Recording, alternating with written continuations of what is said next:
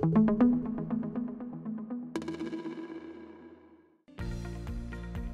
problems we were experiencing in 2013, our environment would be in decision stream, delivering to a SQL Server environment. We were just running out of capacity. Our delivery times were starting to exceed what the users needed.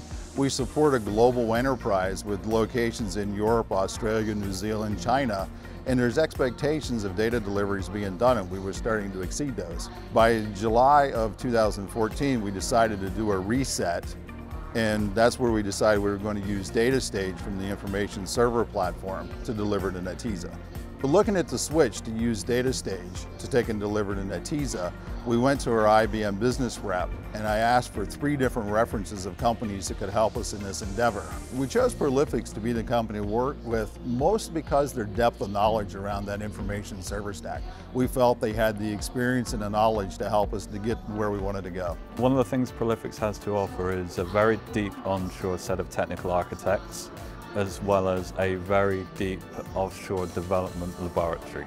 Part of any engagement with a new client is understanding not only the technical requirements of what the client needs, it's also the personalities that are involved as well. So we needed to understand the personalities within JLG and Oshkosh and align the right personalities that could work with the customer themselves, as well as be able to effectively manage an offshore team. The decision to take and choose the information server platform was looking out into the future of what we needed to be in terms of the center of excellence across all of Oshkosh.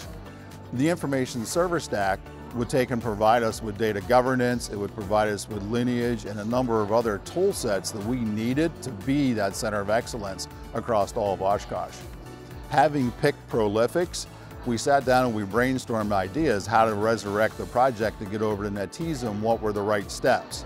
We decided on a 2-phased approach. The first approach was to use the CDC tool in order to move the data from SQL Server over to Netezza on a daily basis, so our analytics team could convert the cubes and reports over to running off of Netezza, and they could convert their migration over to the data center. And then we followed that up with the second phase, which was converting the ETL using DataStage over to the Netezza platform.